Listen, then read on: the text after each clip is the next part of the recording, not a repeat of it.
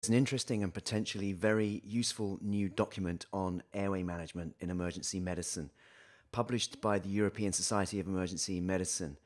I think it could be very helpful for departments wanting to get an emergency airway program going, or people wanting to target some of the content of their training of their emergency teams, or departments trying to get resources like videolaryngoscopes or certain types of suction catheter and so on.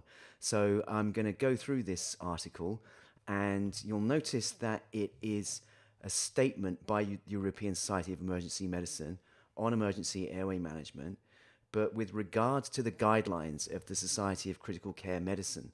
So what happened is last year, the SCCM, that's the American Society of Critical Care Medicine, produced some guidelines for rapid sequence intubation in the critically ill adult patient, which were pretty good. There were a few things that I didn't feel entirely comfortable about, but as a general guideline, it was better than not having one.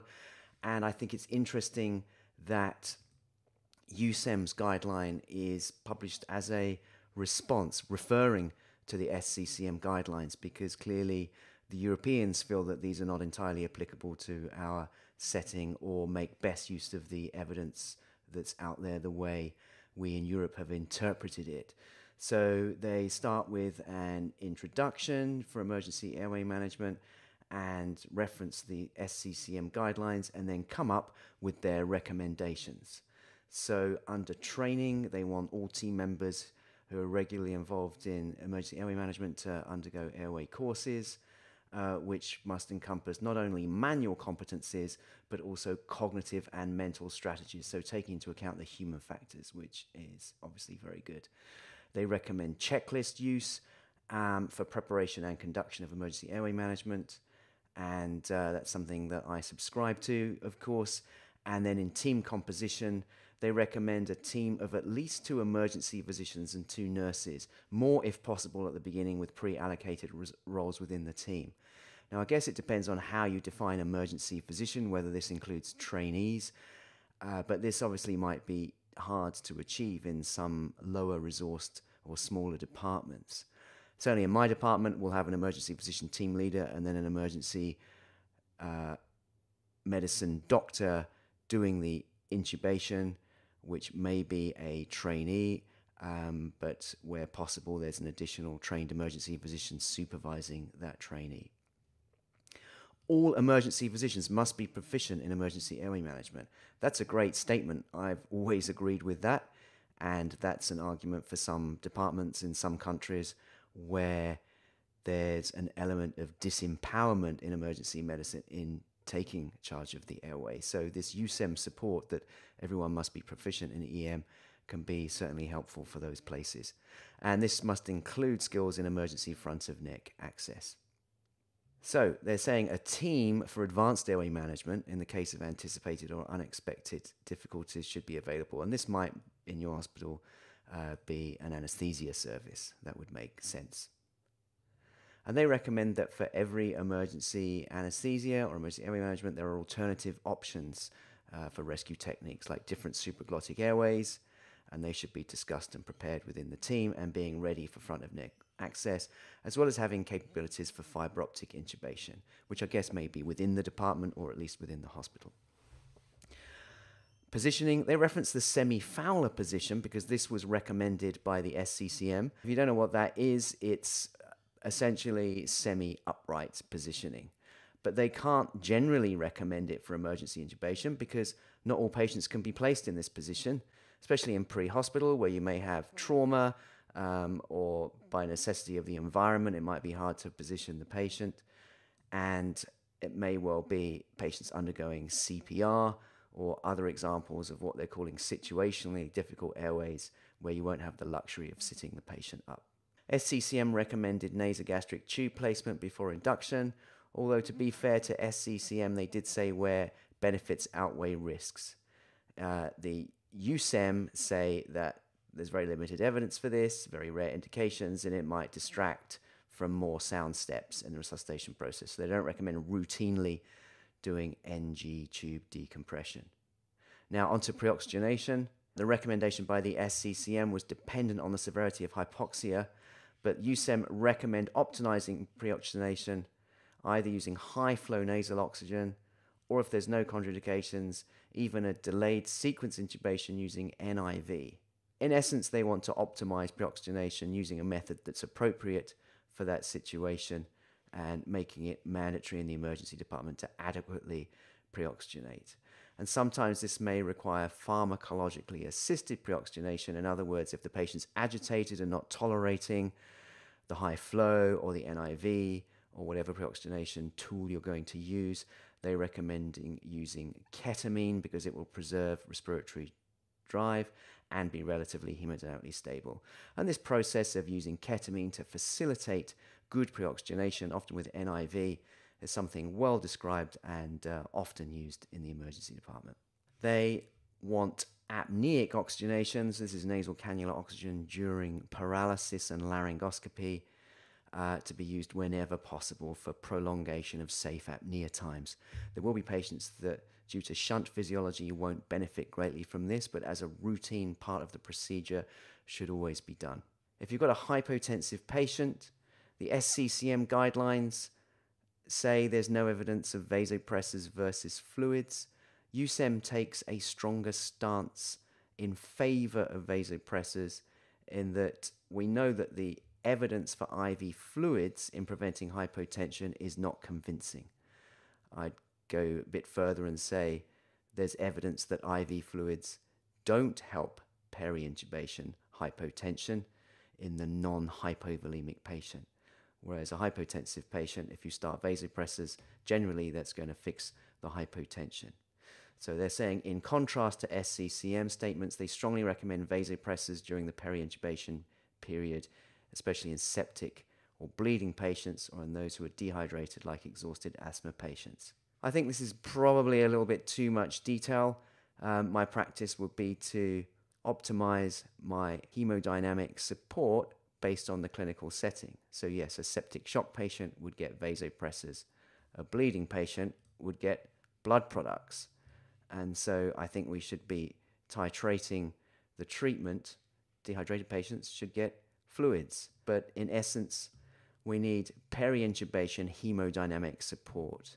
Resuscitate before you intubate. So now some stuff on induction agent and neuromuscular blocking agents. SCCM were non-committal, saying it didn't really matter what you give as an induction agent. EUSEM state that propofol has pronounced hypotensive properties, especially when combined with opioids, and they therefore explicitly do not recommend propofol for critically ill patients due to the availability of better alternatives. Now, I know some people that would be willing to have a strong debate about this. I feel that most emergency physicians are not going to be able to predict the effect of propofol on hemodynamics and will therefore have to assume it will drop the blood pressure in a critically ill patient and therefore are best advised to avoid it.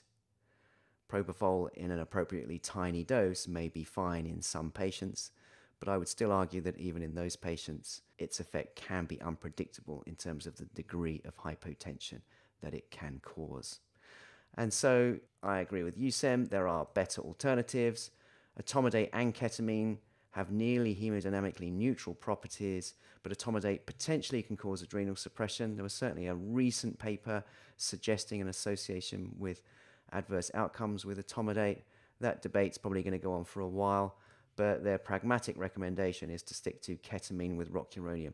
And this bit made me laugh. They've used the word roketamine that I coined in a talk in 2013 with an accompanying image that became a bit viral at the time. They're saying, given the high therapeutic index of both drugs, a simple and easily rememberable dose of 100 milligrams each may be a practical approach for inducing emergency anesthesia for most patients, keeping in mind that rocuronium requires high dosages for quick relaxation. I think this is a slightly dodgy oversimplification. Ketamine can drop the blood pressure in therapeutic doses in hypotensive or hypovolemic patients. If you have an obtunded hypotensive patient, I wouldn't be giving 1.5 milligrams of ketamine. I'd be giving less, 0.5 to 1 milligrams of ketamine.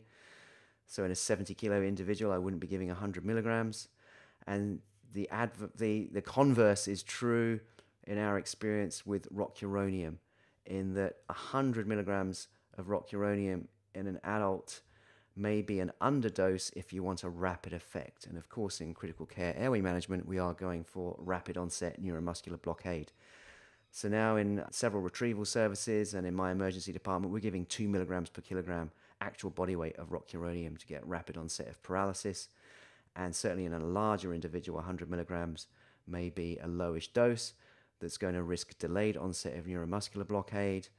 And if one is not bagging through that induction process, then you're going to get an inadequately paralyzed patient before the onset of apneic-induced desaturation. So it's nuanced, but simply saying 100 milligrams of each rocuronium and ketamine is a massive oversimplification that is not going to do justice to larger patients or unstable patients. It is saying here in peri-arrest states, neuromuscular blocking agents might be considered as monotherapy, although the combination with low-dose ketamine is probably a better choice for ethical reasons. So I agree there probably are situations where you give only a neuromuscular blocker agent, but that is truly a peri-arrest, profoundly obtunded patient with some residual neuromuscular tone. If in doubt, give a small dose of ketamine. So SCCM guidelines, interestingly, do not cover videolaryngoscopy, despite, I think, now overwhelming evidence for their superiority. They don't cover Bougie use or the way to prepare suction. Apparently no End-Tidal CO2 and other stuff like post-intubation period and quality management processes. And EUSEM think these need to be acknowledged. I agree. So here we go. Videolaryngoscopy. For optimal first pass success, we recommend standard geometry videolaryngoscopy as the primary strategy for most emergency intubations. Certainly in the pre-hospital and in-hospital services I'm involved with, that's our standard practice. And we do enjoy the luxury of first pass success rates that are the highest in the published literature. So I definitely support this recommendation. Standard geometry blades allow you to practice your direct laryngoscopy technique, but give you the benefit of videolaryngoscopy to ensure your first pass success. And they recommend the so-called midline approach with videolaryngoscopy. And again, this is well described. If in doubt, look at Levitan's work, but this enables visualization of familiar landworks from uvula to posterior pharyngeal wall down to epiglottis, and therefore you can easily find the vallecula and so on. So midline approach, standard geometry videolaryngoscopy, I fully support that. Bougie assisted intubation for best first pass success. Again, we could debate the literature, but the experience of high-performing services as using this strategy as part of primary intubation works very, very well in emergency department and pre-hospital teams. In emergency medicine, we should routinely prepare for massive regurgitation during emergency airway management by keeping a large bore suction catheter at hand. A suitable example would be the Decanto suction catheter, and training the SALA technique, suction-assisted laryngoscopy and airway decontamination technique, something that we make sure all of our emergency physicians are trained in. Continuous end-tidal CO2 should be measured during any assisted ventilation, and this should be quantitative. No trace is wrong place. You want sustained capnograph waveform to confirm tracheal intubation. During the post-intubation period, they recommend continuous monitoring of vital signs, including end-tidal CO2 and sedation levels, and immediately managing any complications such as hypotension, hypoxemia, or difficulties with ventilation. So good that they're stressing that it's not just about the intubation, it's about the post-intubation management, and all emergency airway clinicians should be competent in managing the first period of post-intubation ventilation and sedation. In conclusion, they acknowledge that several recent studies improve the evidence base in emergency airway management, and that should be included in our practice, and they're advocating for emergency physicians to take responsibility for emergency airway management and are the primary individuals to carry it out. Emergency airway management courses should include the theoretical, practical, and mental cognitive content. 3 things are considered to be crucial in this guideline: prevention of desaturation, prevention of hypotension, and high first pass success rate. Those are certainly quality indicators that we measure and report regularly in our own department, and I recommend it to others as a key part of their quality improvement programs. They also consider mental and cognitive training an essential part of education. So to me, that includes team training of the doctors and nurses in the emergency department, training together in situ according to a standard operating procedure. So there you have it. That is the European Society of Emergency Medicine statement on emergency airway management, including several recommendations for the system that should take place, giving support to emergency departments, having trained emergency physicians, having enough emergency physicians and nurses, having the right equipment, attending the right courses, and making best use of the current available evidence for critical care airway management. Take a look in the video description to get links to full text of both the Society of Critical Care Medicine guideline and the EUSEM statement. Feel free to leave comments about what you think of these guidelines, whether it affects your practice, and anything that you wish EUSEM or SCCM had added. Thanks for listening.